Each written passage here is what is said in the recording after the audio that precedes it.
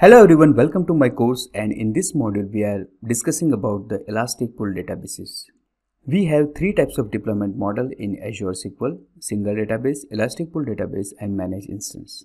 In a single database, you can deploy a single database with own set of resources. It means that whatever the CPU memory you have assigned is dedicated for that database only. It is an isolated and portable database. In the module number 1, we have discussed about the single database. Now in this module, we are more focusing on the elastic pool. A elastic pool is a collection of database. It means that you have a group of 2 and more database with a shared set of resources at a fixed price. It is a cost-effective solution. If you have an unpredictable usage demand, then you can go with the elastic pool. Now what do we mean by unpredictable usage demand? And the elastic pool is really a cost-effective solution that we are going to understand in the upcoming slide. Now let's understand the problem in single database deployment model. Here I have deployed a DB1 and assign a 100 DTU. If you understand this chart, here there are two problems. The most of the time my resources are idle or unused. It means that my database are not used my DTUs. And the second, the average utilization of my database is less than 5 DTU. It means that I am doing a overpay to assign a high resources. This is a problem number 1. And the problem number 2, if you assign a lower resources, you compromise with the performance. Now these two problems you can resolve in an elastic pool. So let's understand the elastic pool.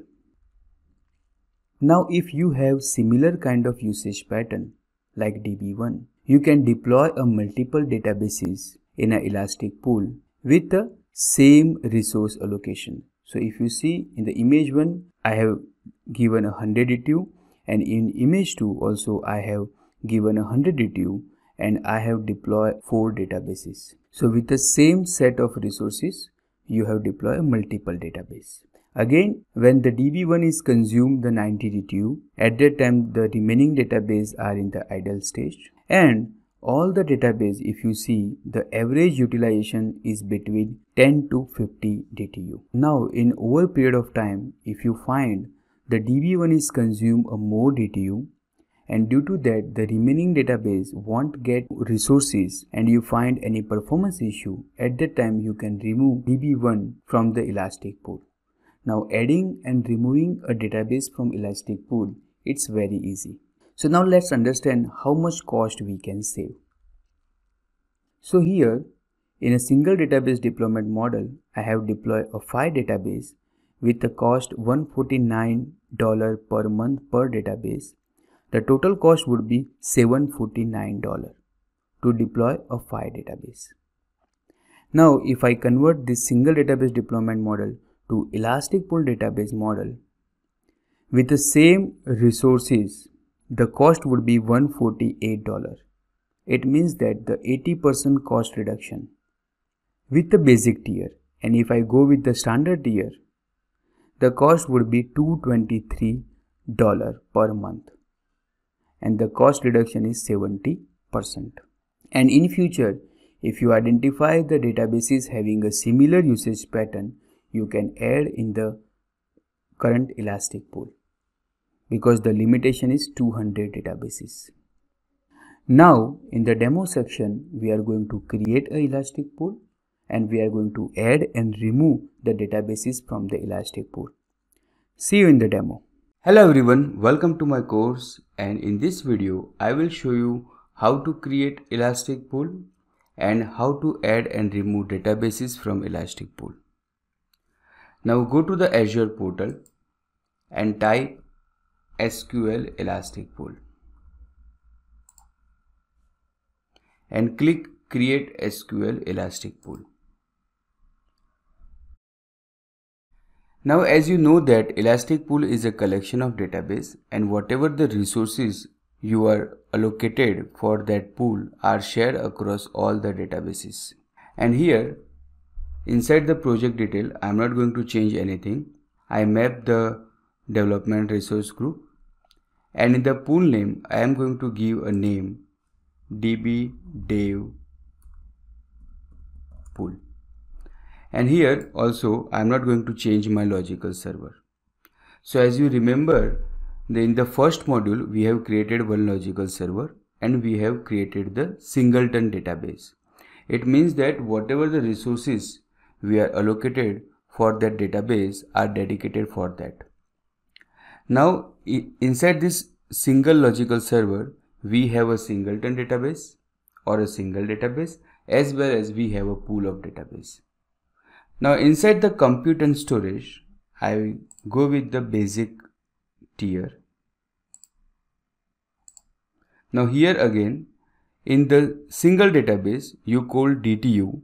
In an elastic pool database you have to call eDTU, and you can change the DTU configuration based on your database workload.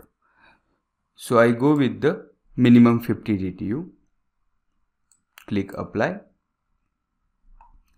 and in the review and create tag I just validate all the configuration and click create button.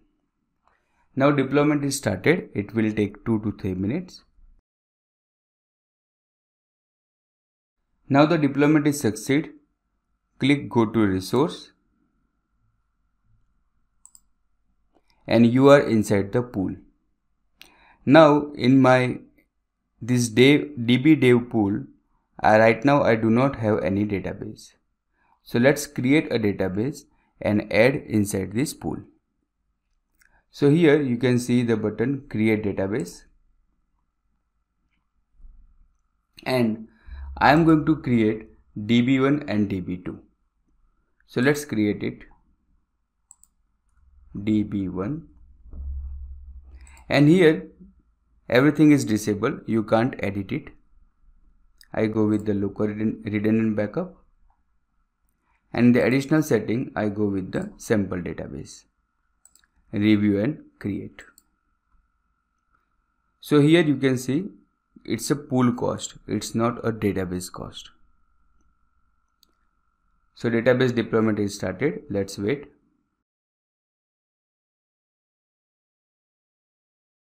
Now the deployment is completed. Go to resource. So now you are in the DB1 configuration. Now go to pool again and create one more database, DB2.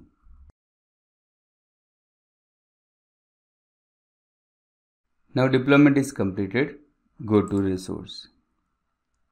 Now let's connect our database from SSMS. So copy the server name, open the SSMS, enter the server name and credential,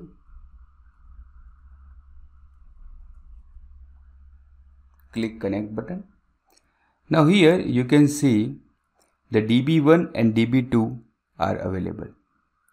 So inside this one logical server I have a pool database as well as I have a single database. So let's quickly check the tables. Everything are there. Now let's say in future if you identify the DB dev usage are unpredictable and you want to move from single database to pool database, how you can do this? For that, go to the portal, click the elastic pool, and inside the pool there is a configuration is there. Click the configuration and click the database. Now I want to add my single database into the pool database. So go to the database section and click add database. Here the DB dev database is available. Now if you see here, the DB dev database is our singleton database. Now I want to convert from singleton to pool database. So click the database and apply and save.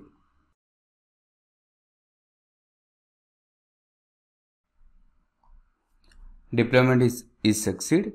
Now go to the database section and you can see here. Let's refresh the configuration again. Go to the overview. Go to the configuration.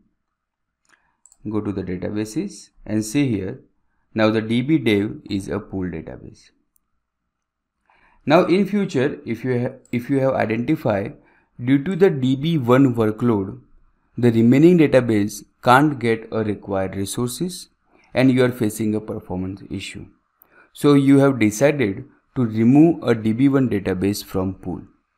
So the process is very simple. Go to the portal again. Go to the configure. Inside the configure, go to the database. Select the DB1 database and remove from the pool. And save and apply.